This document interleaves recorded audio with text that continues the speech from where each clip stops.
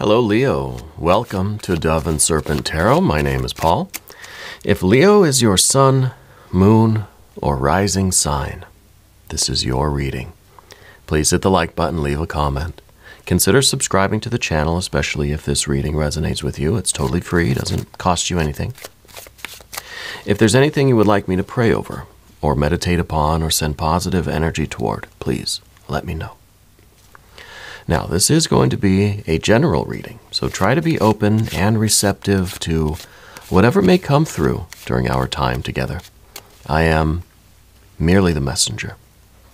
And I ask you to connect directly with each of these cards and use your own intuition to take you beyond the details that I might provide. And remember, Leo, that the most important part of any tarot reading is you.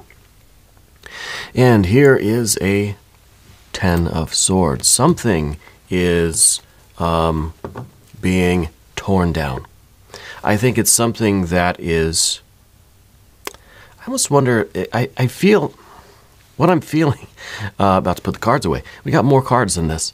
But I'm feeling that there's something in front of you that's like blinding you or limiting you. I feel like there's a curtain in front of you. And I feel like you're tearing it down. Yeah?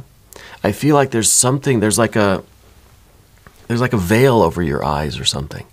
And we're removing that. Yeah? It's a strange feeling. But it's a good feeling. The light might be a little bit bright to begin with. Let's put this into some context. Here we've got a Princess of Pentacles. And an Ace of Pentacles. Six of Wands. Very nice energy.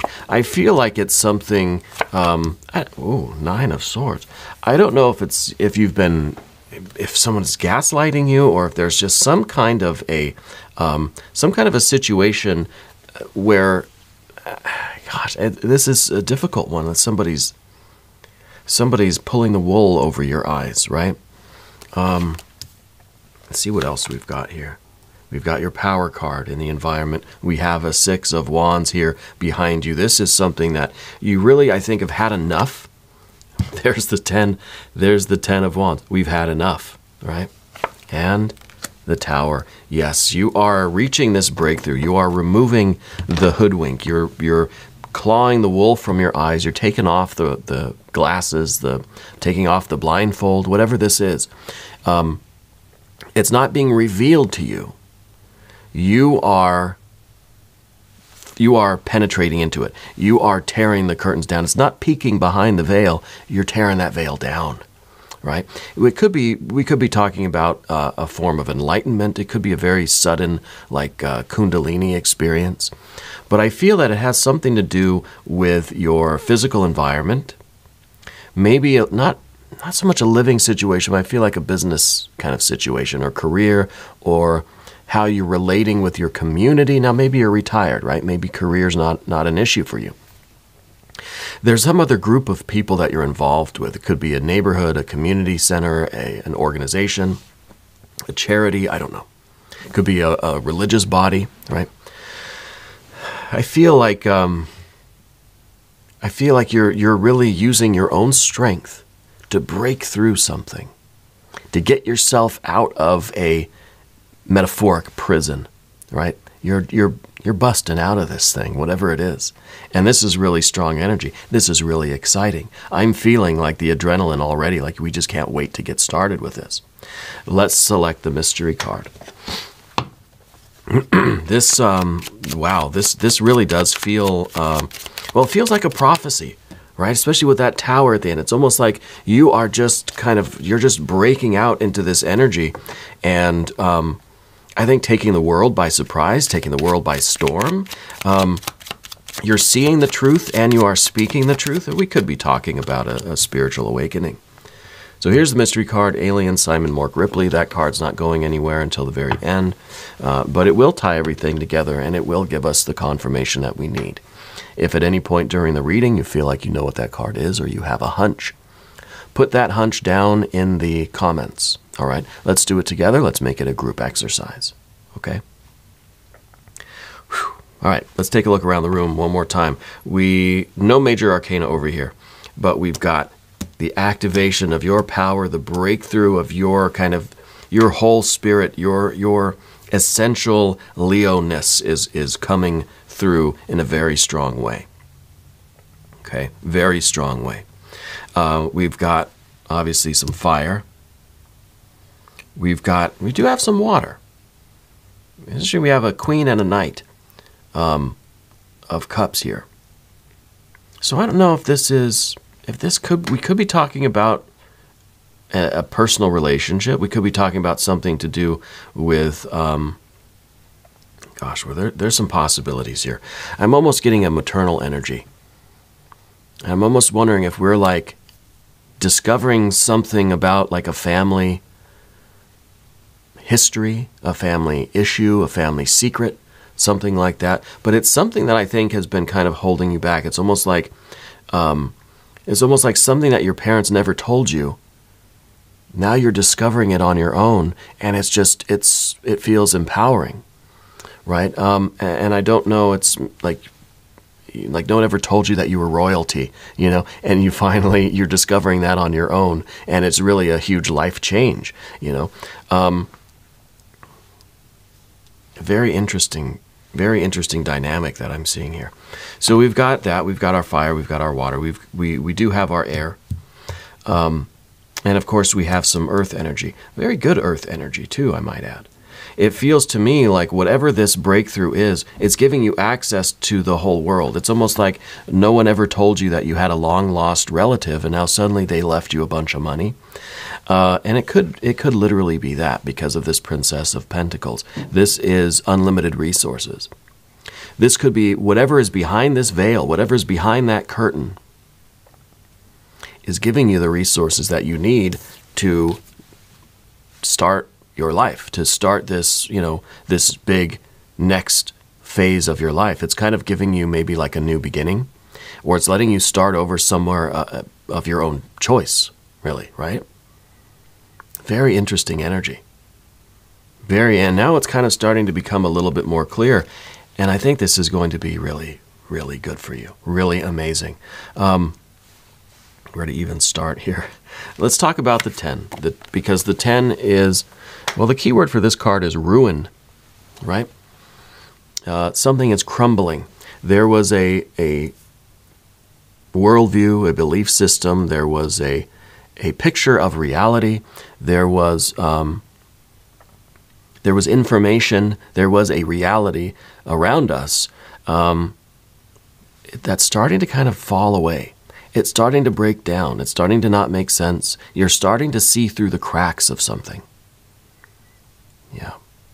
And I think your perception is changing.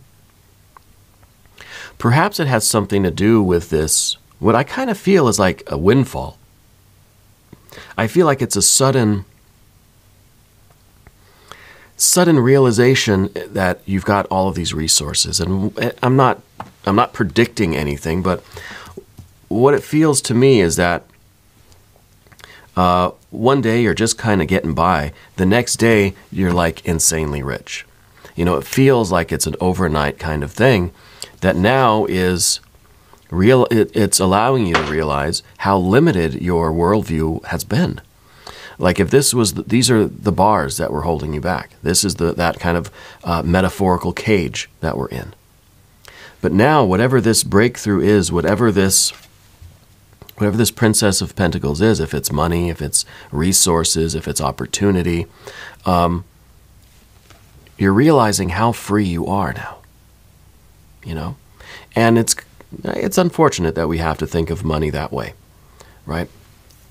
But financial freedom and money and resources allows you to do a lot of different things in life.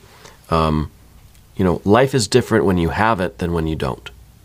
Okay, and there are many degrees in between, right? I've always been earning just enough to get by, and so there wasn't a lot of opportunity, and what I mean is I never had the resources to go or move or live or do what I wanted to do. I had enough that I can survive here where I am, but to think about getting all my stuff and moving somewhere wasn't ever really in the cards for me.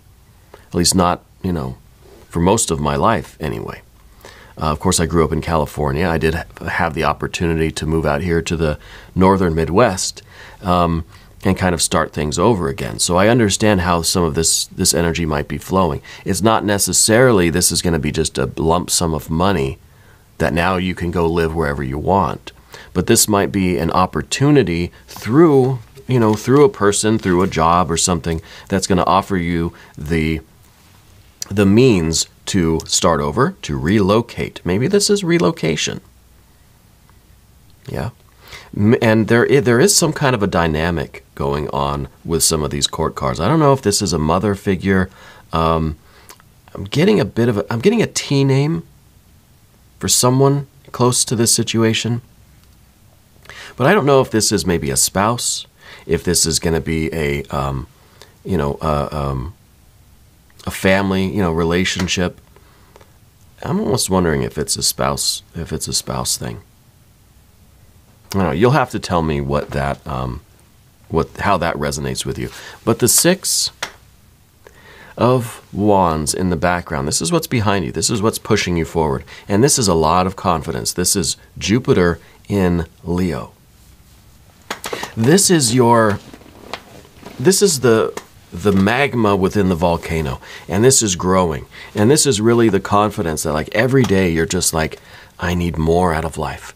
You're growing too big for the fishbowl here, right? You're growing too big for the bird cage.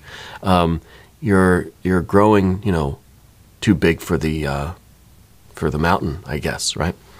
And well, the Tower card is kind of that mountain that's finally exceeded the magma that can't be held in by the mountain, by the earth anymore, right?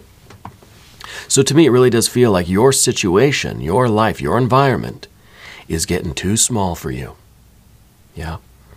And it really could be that you are succeeding in your career, or you're kind of developing as a spirit, as a person, and you have more and more ambition. You have more and more of this kind of these big ideas and this confidence. It's a real ambition, I'm kind of feeling there's a big tree somewhere for you. Is there a childhood connection with a very large tree? I don't know if it's an oak tree or an ash tree or something. It's very tall. And I feel it's very, very big around, like it's an old tree, I wonder if that has something to do with wanting to set down roots, or having a little bit of apprehension leaving like the kind of family home or something, or like where your family, where your ancestors kind of set down roots. If you're kind of moving on from that, going kind of your own way. Also, there's what's around your wrist. Something's on your wrist right now. I don't know if it's a tattoo or if it's a bracelet. I guess it could be a brace or one of those like copper bracelets, like for, I don't know, seasickness or something. I don't know what it is. But Spirit's showing me something with the wrist. I don't know what that's about. I like the Ace of Pentacles underneath everything, because this is starting again. This is kind of relocating, going somewhere new. Have you been planning a trip? Maybe that's part of this. Maybe you've been planning a trip for a long time. Yeah. For some of you, this could be a separation or a divorce, but not in a sad, melancholy, depressed way, in a liberating way. Okay? For some of you, this could be, this is a very sensitive subject. I don't know if I should say this. Getting out from underneath someone's kind of spell, right? And it could be a family member. It could be that there has been a passing, okay? And this is very sensitive, and I don't even know that I should say this. Sometimes it feels as if there has been a passing, and while that is unfortunate, and we don't wish that on anyone, of course, but I almost feel as if there's a sense of liberation there for you. Right? That's a very sensitive thing, and maybe I shouldn't have said that, but it's what's coming through for some of you. That there is this, it's kind of a bittersweet, because I feel like you have been kind of contained. Something's been containing. There's been some sort of wool or veil in front of your eyes. And it kind of feels like someone is trying to keep you small, trying to keep you kind of humble and kind of like without a lot of far-reaching ambitions, trying to just keep you close to home, you know, trying to keep you as like an underachiever almost, yeah? And it could just be the world. It could be the town that you're in. It could be, you know, the belief system that you've been holding on to. Something, though. But that's being liberated. All of this creative force and fire is coming out of you right now. It really feels like a prophecy. We've got a 9 of Swords in the future position because, for one, this is getting out of the cage, right? Because if we have this 10 of Swords and we break the cage open, well, squeezing ourselves through the broken bars of the cage, we might get a few scratches. You know what I mean? And so this to me represents the difficulty that it's going to really, the difficulty that that's going to be there when you first make this move, right? This is not an easy thing to go from a 10, to the ace, really. But we have to go through that 9. And this is just the pain of squeezing out of that cage. You're going to get scraped up by some of the broken bars. So this to me is the difficulty of the first kind of few stages of whatever this big move, big relocation. Maybe this is opening a business. Maybe this is, I don't know. Whatever this is, it's a new path for you. Yeah, and I think it's going to be the most difficult right at the beginning. Because it's going to be still like just kind of a fresh, you know, you rip a Band-Aid off. It's going to smart for a few minutes, but then it's going to be okay, you know. The wound underneath is healed. You don't need to wear the Band-Aid anymore, you know. Now my cat's here to visit us as well. I'll let her stop by here and say hi. Well, I guess I won't let her. She lets me hold her for a moment or two during the readings lately. And I think it's because it's getting warmer a little bit now. Our winter here is really weird. It's starting to get warm again. So she's coming into the studio more often. I have to keep it cold in here just for these stupid cameras and lights and stuff. So, but she's here now, and she comes a lot in the spring and summertime to visit us. You might remember her from the summer. Let's go to the path of the serpent now. I think this is a good segue. And as we do this, I'd like to ask for your subscription. If you haven't subscribed yet, please do. Totally free. It doesn't cost you anything. And it really helps out the channel, and I appreciate that. I really, really do. Yeah. Spirit's showing me a lot of lamps. What's the connection with the lamps? Do you collect, like, ornate lamps? Or does maybe this other person or the family home or childhood home or something have a lot of lamps? Like, I don't know, just like old school, like stained glass or just some kind of ornate, like desk lamps, right? I see a bunch of those. Maybe it's part of like a furniture store or something like that, something with lamps. Anyway, let's talk about the Knight of Cups here. So we have the Queen of Cups and the Knight of Cups, and to me, this is talking about the kind of the intimate connection between you and something in your environment. It's something that is overshadowing you in a way. It's something that is kind of is above you, right? And I almost feel like kind of like lording over you a little bit, or trying to be too involved in your energy. Yeah, it could be a boss, it could be a spouse, it could be a parent, right? And then I think if this is your general energy, I think this is you desiring or really needing in your life an outlet for some of this force and fire that's in you, right? Because we said there's a lot of magma, and it's growing, it's building up inside of this contained earth energy. Eventually it's going to blow, right? This is having a little bit of a pressure relief valve or something. This is fire and water. Yeah. And this is you really needing an outlet, maybe a creative outlet. Maybe this is you in need of other people in your life instead of just that person. okay? And these cards aren't gender specific in any way, right? But it's the idea that you're kind of under the shadow of somebody else's emotions. And this is you really getting out of that and expressing yourself, sharing your feelings, offering your gift to the world in ways that feel right for you.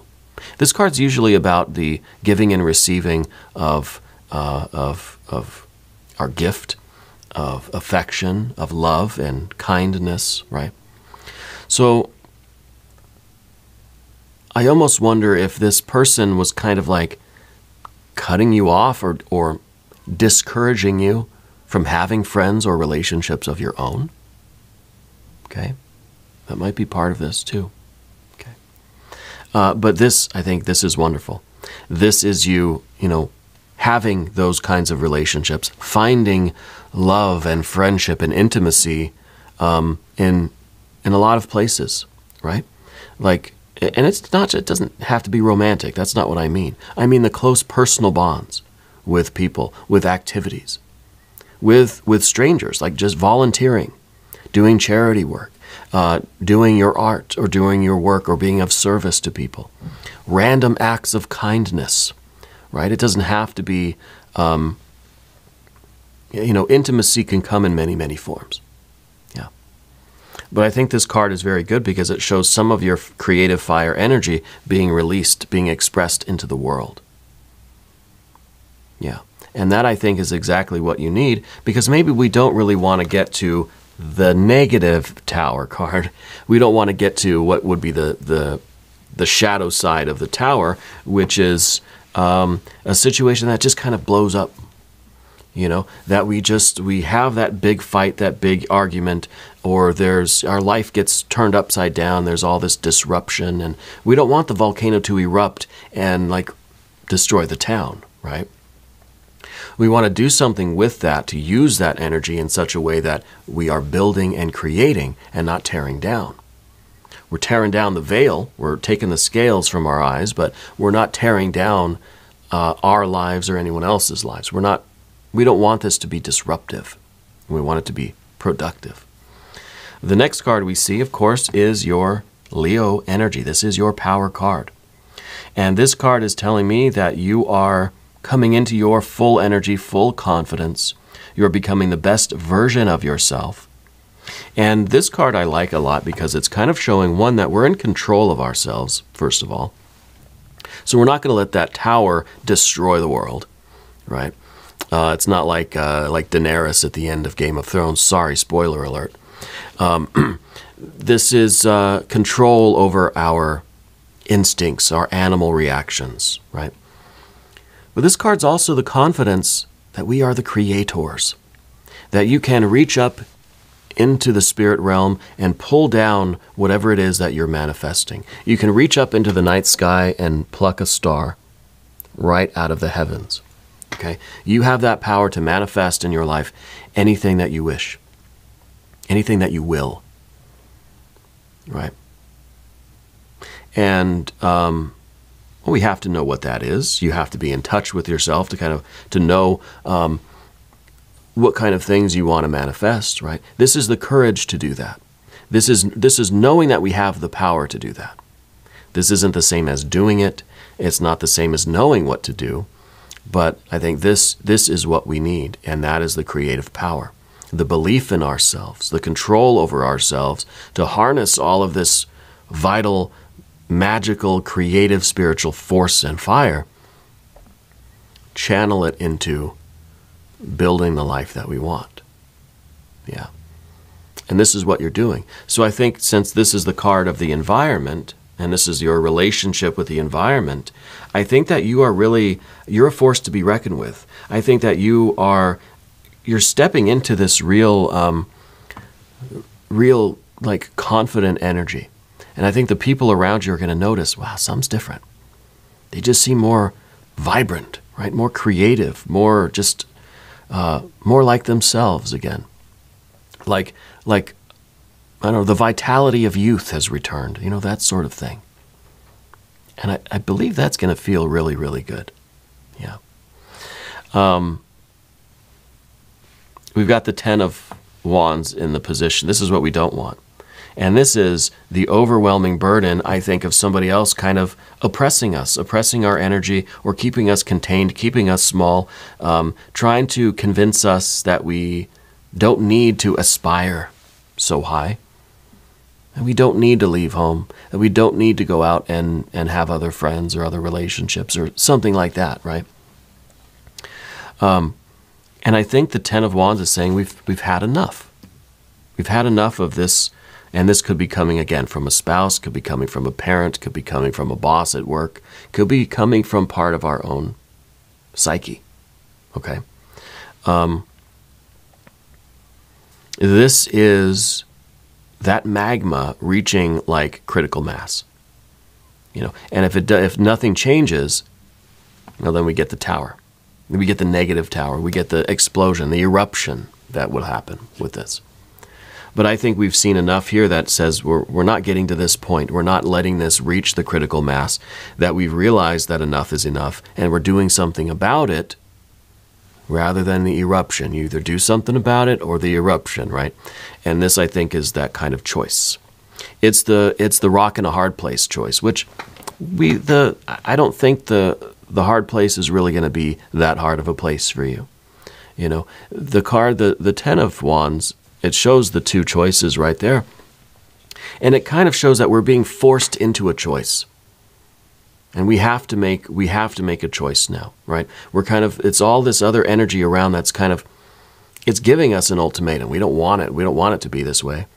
But we find ourselves in this situation, and we've got to make the choice here. Okay? Somebody walks with a limp. Who's the one with the limp? Or they walk with a cane anyway. Maybe they don't have a limp. Maybe it's a fashion thing. But somebody has a bit of a limp. I think they are I see them using a cane. Sometimes these details come in. I don't know that they relate to the reading necessarily, but they are validations and confirmations of the energy that we're in. They're meant for someone out there. If it's not meant for you, that's okay. Just leave it for the next person. Yeah. Well, the Tower card.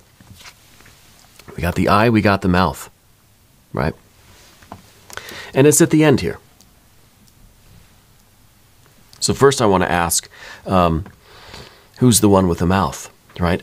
Who's the one that has the temper that is difficult to contain? Maybe it's you. Maybe it is this other kind of energy. Maybe the two of you kind of bring it out in each other, right? Maybe you're usually very refined, very in control of yourself, but for some reason, this person knows what buttons to push. And it's hard for us to keep our mouth shut sometimes. Yeah. But I think you're finally seeing things for what they are. You're seeing the reality of things, and I think you are speaking up for yourself. You are speaking your truth. I feel like this is a prophecy, but I feel like this is you speaking the prophecy, right? This is you out loud kind of making the declaration, making the announcement to the universe of what you're doing, who you are. You know? I am lion, hear me roar, that sort of thing, you know. And I feel like this is really going to be a big turning point in your life. I feel like this is the beginning of the rest of your life. Yeah. And it's not to say that this situation was all bad. I'm sure there was a lot of good things that we can say about it. I don't know what. We don't have a lot of cups, right? We don't have any minor arcana cup cards here. So I don't know really what the dynamic was like, except that I see this fire and air stuff. So I feel like it was kind of a volatile energy, but it was under the umbrella of this kind of emotional, personal connection. Okay, so to me, all of these energies together kind of signal like gaslighting. Okay, well, let's look at the mystery card. Let's see what alien Simon Mork Ripley is bringing to us. Maybe this will be some cups energy, some 3 of cups, 9 or 10 of cups. I don't think that's going to be talking about that relationship, but about what your future is going to be like for you. What comes after this tower decision moment, right? This ultimatum kind of thing.